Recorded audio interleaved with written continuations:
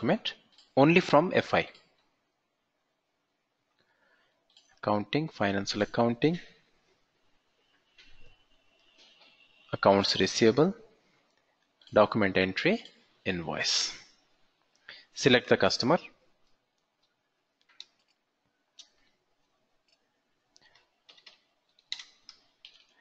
Invoice date 6,000. Here also I can take the tax, but it will be inclusive. That means our invoice price in our last example, base plus tax, that is your invoice price. Here 6,000 will be invoice price, and accordingly system will calculate the base amount. So that means here it will be calculated as tax is 8%.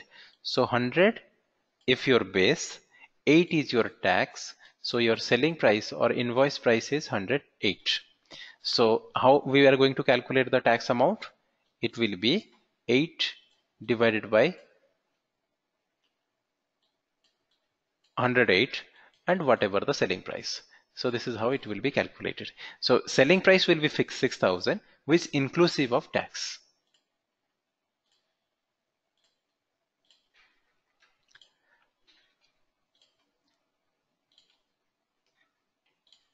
Add the revenue.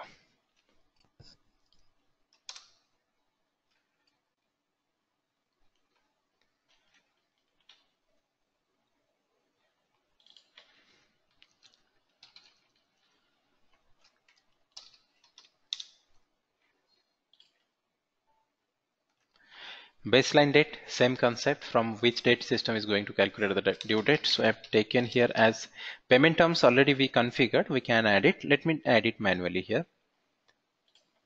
Baseline date. Okay, so invoice price, check the document. Invoice price 6,000. Tax is calculated this amount, and this is your revenue, sales amount. So it is calculated like this. 8 divided by 108 into 6,000. So tax amount is 444. Accordingly, base price calculated. Earlier one, 6,000 minus 120 on this 8%. 474 plus your base 5880, 6350. Okay, so this is exclusive, that is inclusive. And same is also updated in your reconciliation account. So your another BSEG document and multiple BSEG line items updated, and BSI also updated. 2 open items are there. Once we'll do the collection, then it is end of your order to cash. Okay, let's say here 2 items are there.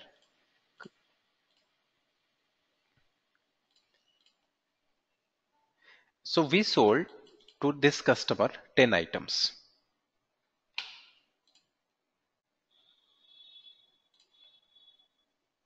Ten items we sold to this customer. Assume that one defective product is there and customer want to return it back.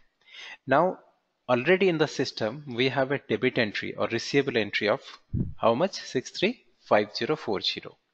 So for one item we need to post a credit entry, or we need to adjust this amount in the system. Otherwise, if we'll go for a less than collection amount, so system is not going to accept it. For example, assume that the product what the customer returned, so everything will be adjusted there. Selling price, your discount, tax, everything will be adjusted. So receivable amount is something, and I'm going to post a collection entry with a less price.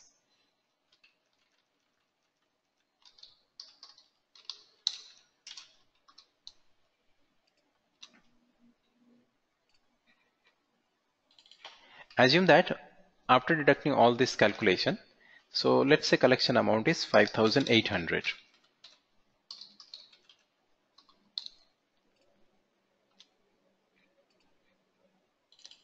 Okay, now I'm trying to do the collection. Not accepted. Difference is 2 lakhs. So that means it is not accepted. So we need to adjust whatever the amount customer going to return it back. So we need to post a credit memo. Again, that we will start from SD and we will adjust in the FI. So create one memo request.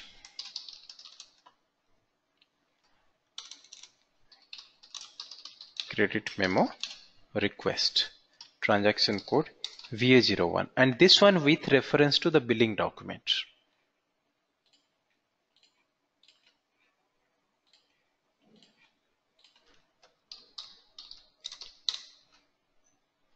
It's create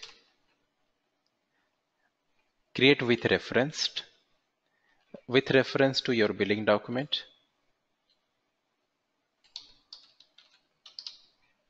Copy. Invoice created for 10 items. One item we are going to, we will take it back.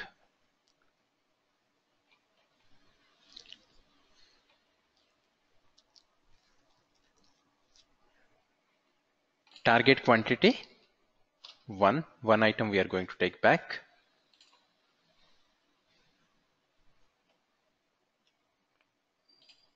With a reason, let's say damaged in transit.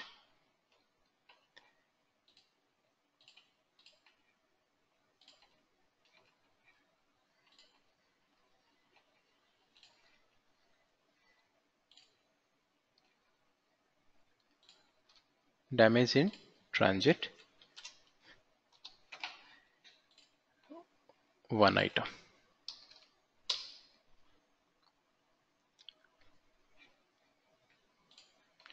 Check the incompletion log, post it. It's a credit memo request generated. Then we will process the credit memo.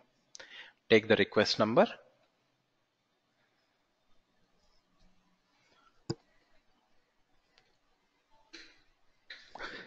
credit memo request. So it's not like we're gonna reverse something or Manually, it will be reversed, but manually we are not going to do. SD people, they are posting a credit memo. Automatic in accounting, it will be reversed. It will reverse only. Previously we credited the sales, now we are going to debit the sales for one item. Previously we credited the tax, now we are going to debit it. Previously we debited the discount, now we are going to credit for one item. But as invoice is generated from SD, so this should be generated from SD only. So process the billing document or post the credit memo. Manually, if you want to process this, you can process this AB75. But again, this is only accounting entry. No information what the product with reference, all these informations will not be there.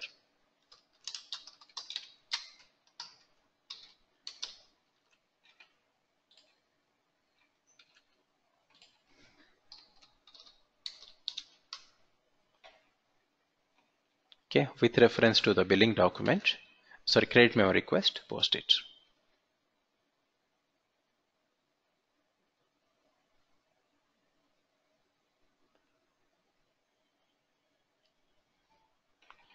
Another billing document generated.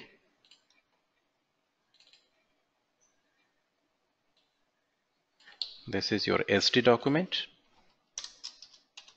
and check its corresponding accounting document.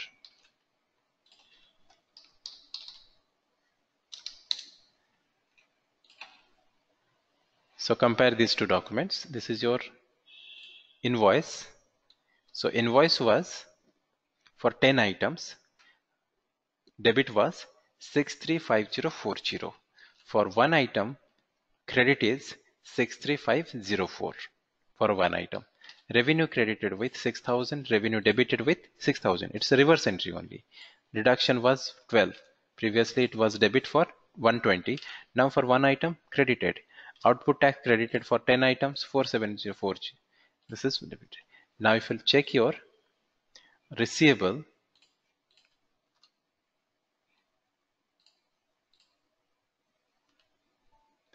reverse document posted, but we have not posted manually this one. Automatically it is there in the accounting with reference to your billing document. So this is the billing document. With reference to this billing document, this one posted. So now you have a receivable of net 571536. So let me go for the collection. F-28.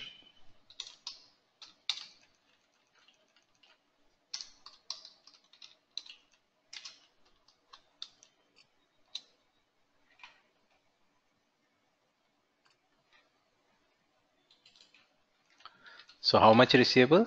5715 36.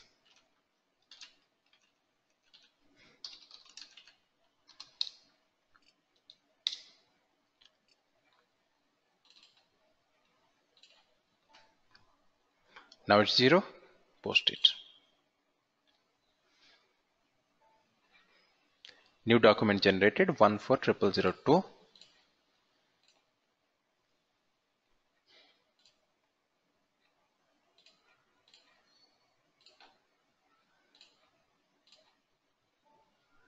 Okay, it's cleared.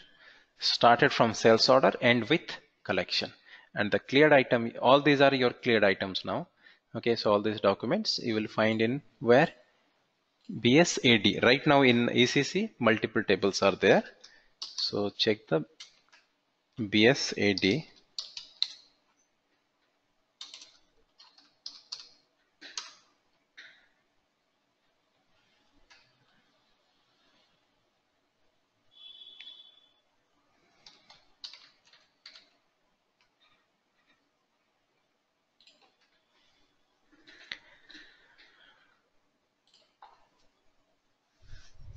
Okay, so these three items, this is your invoice, this is the collection, and it's clear.